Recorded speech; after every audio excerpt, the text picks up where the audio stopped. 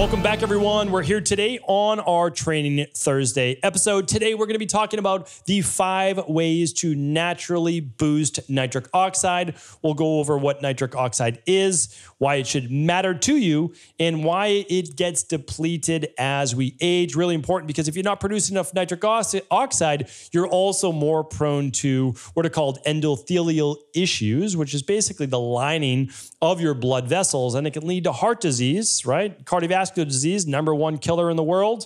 Then we have blood pressure-based issues. We don't want that. The hardening of the arteries, the stenosis that can lead to blood pressure, diabetes, and many other issues. So again, keep in mind, nitric oxide does matter. We're able to boost it naturally, which is amazing, through nutrition, exercise, etc. But very specifically, so I want to share with you how to do that, 5 specific ways today. And I'm also going to link up a really great article on it. So again, like I say, I always like to give credit where credit is due. And this one was written by Masters in Science, registered dietitian, Gavin Van de Waal. All right, Gavin Van de Waal, just written a couple months ago.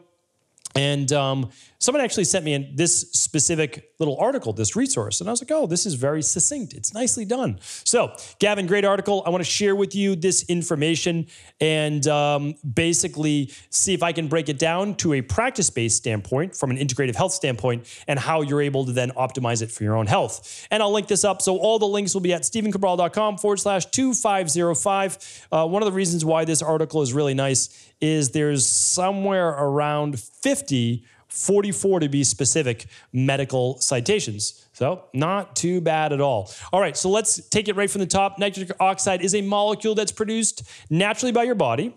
It's used in many health aspects. And what it does is it allows for what's called vasodilation. Why does that matter? What is vasodilation? This is something we've talked about on the podcast many, many times. Vasodilation is an expansion of our blood vessels, of our arteries. It allows blood to flow through the body very, very easily. And vasoconstriction is when everything begins to tighten up, right? So think about like in Raynaud's, where people have the discoloration of the fingers, cold hands, and cold feet. And a lot of that is from sympathetic nervous system dominance and stress. So as we produce more norepinephrine and stress hormones in our body, the capillaries and all the blood flow to these tiny little vessels becomes much more constricted. And when that happens, well, we can't bring the warm blood, the oxygen to our fingertips and our toes and even the tip of our nose. And it starts to maybe turn a little bit more purple and it feels cold to the touch. A lot of people with thyroid have a lot of slower circulation as well. I've talked about that just a couple weeks ago on thyroid-based symptoms. And again, if you want to take any of my free quizzes to see if you have any of these symptoms, you can just go to stephencabral.com/assessments. All right, but nitric oxide is extremely important for overall blood flow. It brings nutrients to the different areas of your body and allows oxygen to travel throughout your body as well. Oxygen, extremely important because it also helps to squelch overall levels of inflammation and free radical damage. So, some of the common issues that you see with low nitric oxide production oftentimes can be allergies, asthma. It can even be sometimes headaches because it can work in reverse as well. Heart disease, blood pressure issues, dementia-based issues, lots of inflammation in the body, and erectile dysfunction in men. So what we like to do in our practice is just understanding that as you get older, you're typically producing less nitric oxide.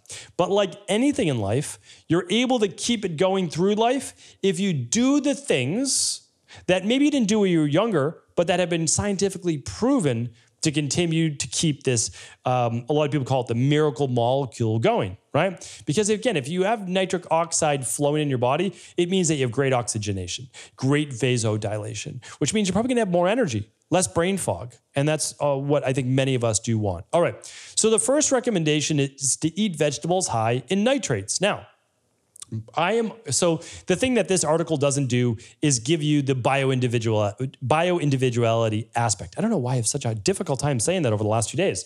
So bioindividuality is basically what's good for one individual is not good for another, right? And typically it falls somewhere in the middle. So like, let's take example for me. I don't do well with nightshades. Never have done well with nightshade-based vegetables. Think peppers and tomatoes and potatoes, etc. I just don't do well with them. It creates inflammation in my body. My body does not break down those nutrients from the vegetables. You might consider them tomato, fruit, etc. very well. So here's the thing though. Once I got my body totally healthy, I eliminated those foods. That was obviously not the thing that got me well. It's just one of the things, right? Understanding my body is that I can now eat nightshades again. Now I have the same genetics. What I can't do though is overdo nightshades because then, yeah, it will cause an issue. It's the rain barrel effect, right? That little book right over there, the rain barrel effects. Yeah. So I talk about that. Once your rain barrel is basically empty, you can get away with doing a lot more. All right. The same goes for nitrates. Nitrates, a lot of people have an issue with them. It gives them headaches, skin rashes, migraines, inflammation, and much more. So what we need to do though is figure out, well, why is our rain barrel so full? Is it food sensitivities? Is it gut permeability? Is it candida overgrowth? Is it SIBO, H. pylori, parasites, heavy metals, viruses? Like there's so many things that it could be, right? Environmental pollutants, lack of sleep. So anyway, what I'm saying is that some of these good, going overboard, not so good. So like celery is the first one. So, there's been the craze over the last couple of years of celery juicing. It's starting to quiet down now a little bit, but they couldn't grow enough celery, right? It's unbelievable. Well, celery is loaded with nitrates. And a lot of people have really poor reactions to using celery juice. I've talked about this before. And the problem is when one thing is recommended for everyone, a lot of people get harmed by that. Now, can some people benefit? Of course, absolutely. You've got your natural salts and potassium in celery, great electrolyte right there, right? You're also juicing it, so you're getting hydration, and then you're getting the nitric oxide that can be produced from the nitrates. So a lot of people benefited, but then a lot of people didn't. And the people who didn't were told that they weren't doing it right. Now, again, that's unfair, right? They were doing it right. It just didn't work for their body. So that's why as practitioners and even the general public, I want us to be a little gentler when people say that it's not working for them. Like we want to go deeper. Well, what might not be working for you? Okay. So again, that's why we have to be careful when recommendations are given out online by people that are not sharing both sides. All right. I just try to give a fair and balanced approach. That's all. All right. Other ones as well, lettuce, beets have always been a great one for producing nitric oxide. Like you want a nice juice or a little vegetable juice shot before a workout, juice a full beet, take that right down, a lot of nitric oxide production. Spinach is another, arugula is another great one as well. All right, so those are great at producing nitric oxide. I enjoy a little arugula with dinner oftentimes. That'll be a salad or some that I'll have on the side. Really, really nice as well. All right, so for me, I don't overdo high nitrate vegetables. I really don't. I'll do some beets. I love beets. The red beets are going to produce more than nitric oxide. I happen to like the yellow beets, the rainbow beets a little bit more. But I do not do great with super high nitrate foods. So you're not going to catch me juicing celery. And again, if it works for you, phenomenal. I have no issues with that. I get it. Phenomenal. I don't do that. I do smoothies instead, and it works great for my body. Okay, so that's that. Again, a lot of people just don't do well with those sodium nitrates. The next one is this, antioxidants. This is what I do a lot of. I'm a big believer in this because when I look at the blue zones, when I look at the longest lived people, they're taking in high antioxidant foods. Like the longest lived people in Okinawa eat a purple potato. It's an Okinawan purple potato. And it is unbelievably high in antioxidants and phytonutrients and something called anthocyanins. This isn't in the article, but again, I'm giving you my take on all this. Just keep in mind, antioxidants are the brightly colored fruits and vegetables. So when people are telling you not to eat fruits and vegetables, again, it's so short-sighted. It really is. It's like body transformation based, great. So you've got six-pack abs, but I don't want you to die in your mid-60s with six-pack abs, okay? I don't know. Maybe that's someone's goal. I just think that you should be in great shape for your body and your body alone and live a long time as well in good health. And you need antioxidants, okay? And you're going to get those from brightly colored fruits and vegetables. There are things like vitamin C, vitamin E. They're going to help produce like the green vegetables, like the cruciferous ones are going to help produce glutathione, which is a naturally powerful antioxidant produced in your liver. And so it's super important right there. All right. So I do a lot of that every day. 7 to 9 cups of fruits and vegetables. I do typically around 2 cups of fruit, sometimes 3, and mainly berries. But not all. I use some banana and other items in there as well. And then I get about 5 to 6 cups of vegetables per day. So I'm right at that 9 typically per day. All right. So again, I do a lot of that. I use the daily fruit and vegetable blend for additional antioxidants, and that's about it. And then again, vitamin C, quercetin, all those items I take as supplements. Let me talk about that next. So a lot of people use nitric oxide precursors such as L-arginine and L-citrulline. So here's how I use those in my practice, and I barely ever use them. But L-citrulline I will use, and again, I'm not giving any medical advice, with high blood pressure.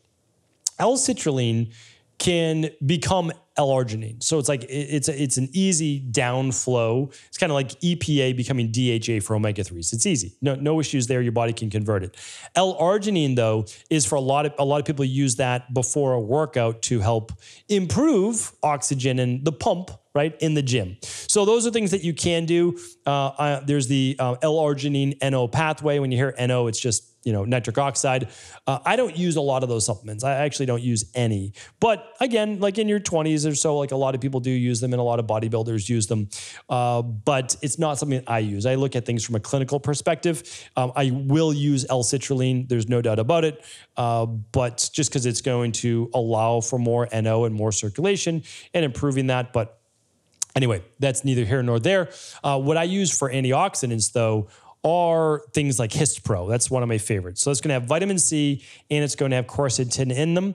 Very powerful antioxidants. Those help to squelch free radical damage, and free radicals destroy nitric oxide. So in a roundabout kind of way, you're making more nitric oxide because you're allowing it to stay in your bloodstream longer. All right, so hopefully that makes sense. This was an interesting one. So this was one that I learned from this article, and I never even thought about it. So I always love to share what I'm learning as well. So I don't use mouthwash. I know a lot of people do. I certainly do oil pulling. I have no issues with that. I think it's fantastic. It's obviously been taught for 6,000 years in Ayurvedic medicine. But mouthwash, which a lot of people do use, kills bacteria in the mouth, which is why you get more fresh breath. The problem is it may not last that long because it kills good bacteria as well. And I learned that many years ago not to use mouthwash like a Listerine or a Scope, et cetera, because the alcohol is actually going to destroy the good bacteria in your mouth. And you don't want that because it's terrible for your gums. It's terrible for the enamel on your teeth. It's terrible for cavities. Like, it's not good. Oil pulling is much better. And then just brushing and flossing your teeth. And then just not taking in processed like sugar food. So that's that. And it says here, research shows that mouthwash kills the oral bacteria needed to produce nitric oxide for up to 12 hours. So literally after you mouthwash, and if you mouthwash twice a day, you're killing the bacteria in your mouth all day long. Not ideal. So this leads to a decrease in nitric oxide production, and in some instances, an increase in blood pressure. Mouthwash could cause blood pressure. I should probably talk about that on my Friday review. That's outrageous, right? It's crazy. I'm going to actually do that for my Friday review. So I love being able to teach what I'm learning as well. So the detrimental effects of mouthwash on nitric oxide production may even contribute to the development of diabetes, which is characterized by malfunctions in insulin production and action. All right, we don't have to go through all this as well, but another study found that those who use mouthwash at least twice daily were 49% more likely to develop diabetes than those who have never used mouthwash. This is unbelievable. So, you know what I'm going to do? There are 6 studies on this. I'm going to digest all 6 of those studies, and I'll do a separate show on this and much better alternatives than mouthwash, because obviously there are tens of millions, maybe even hundreds of millions of people using mouthwash. So mouthwash, wow, it's unbelievable. So really, really impressed there. What's the moral of the story? Don't use mouthwash, right? Oil pull instead. You can use sesame oil, organic, cold-pressed sesame oil, or coconut oil. All right. And the last one I wanted to share with you today, and this is why it's on a Training Thursday, is exercise. We overlook exercise in our society because we believe exercise is only for people who want to get in shape and pump up their muscles and all that other stuff. Well, here's the thing. Yes, it can do those things, but exercise is a prerequisite. I'm saying this right now. It's a prerequisite, meaning you have to do it in order to be a healthy individual. You really do. Because exercise helps regulate the immune system. It helps regulate the uptake of nutrients. It sends signals in the cell to stay young and to kill old cells called apoptosis so that you can continue to rejuvenate the body. It helps you to produce your own natural antioxidants. It improves circulation, and yes, it improves nitric oxide production.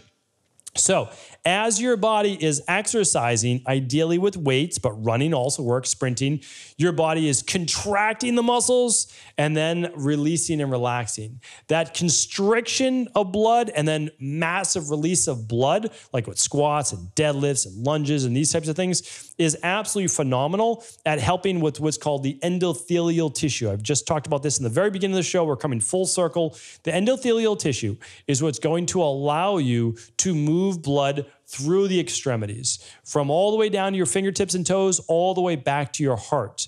This is so vitally important because all of your cells need nutrition, and you need to take the waste away as well through the lymphatic system and then out of your body. So nutrients in, waste out. You can't get that without proper circulation. Now, exercise and regular physical activity also helps to prevent, and again, not giving medical advice, I have to say that, high blood pressure, heart disease, and potentially diabetes as well. So how does it do that? Improves endothelial tissue function. Endothelial tissue enables the production of nitric oxide, and the cycle continues. Poor endothelial tissue function, poor nitric oxide production. Poor nitric oxide production means hardening of the tissues and poor circulation as well. So it kind of works in all directions. Let me just share with you a study. The benefits of exercise on endothelial health and nitric oxide production can be seen in as little as 10 weeks. When exercising for 30 minutes at least 3 times a week. Again, if you've read The Rain Barrel Effect, if you listen to the Cabral concept long enough, you say, you've heard me say 3 times a week is the minimum, Monday, Wednesday, and Friday. All right, so just exercise Monday, Wednesday, Friday for 30 minutes. It could be 20 minutes with weights, 20 minutes cardio, however you want to do it. 15 minutes with weights, 15 minutes of high-intensity interval training or sprint training, like all of that works. So that includes, though, getting your daily walking, your 10,000 steps a day, minimum of 7,000, but around 10 if you can do it, and then 3 times a week. If you do this, I'm telling you right now, it is going to give you some of the greatest odds for living not just a long life, but a healthy life, which is really what it's all about as well. Hopefully today's show was helpful. If it was, always feel free to share this show with anyone you believe it can serve, and all of the takeaways and the links will be at stephencabral.com/2505. Take care, everybody.